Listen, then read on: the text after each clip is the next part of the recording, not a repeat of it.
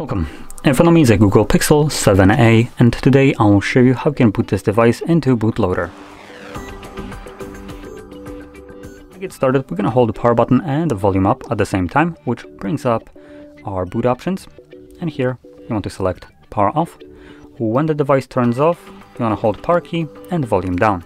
Now before you do so, give it like a couple more seconds once the screen turns black, just so the device has a little bit more time to actually fully turn off.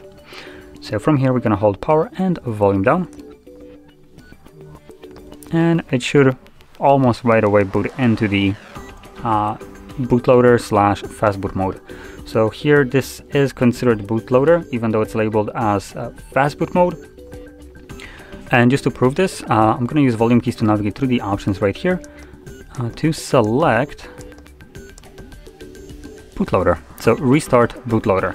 So obviously this would insinuate that we're gonna go to bootloader. So confirming that, you'll see that it brings me back to the same menu.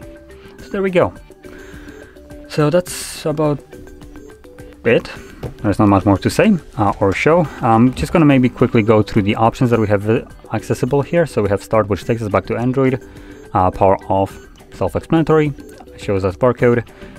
Rescue menu, a recovery mode, which is a completely different menu with several additional options. Restart bootloader, which I already showed you, which is this menu right here.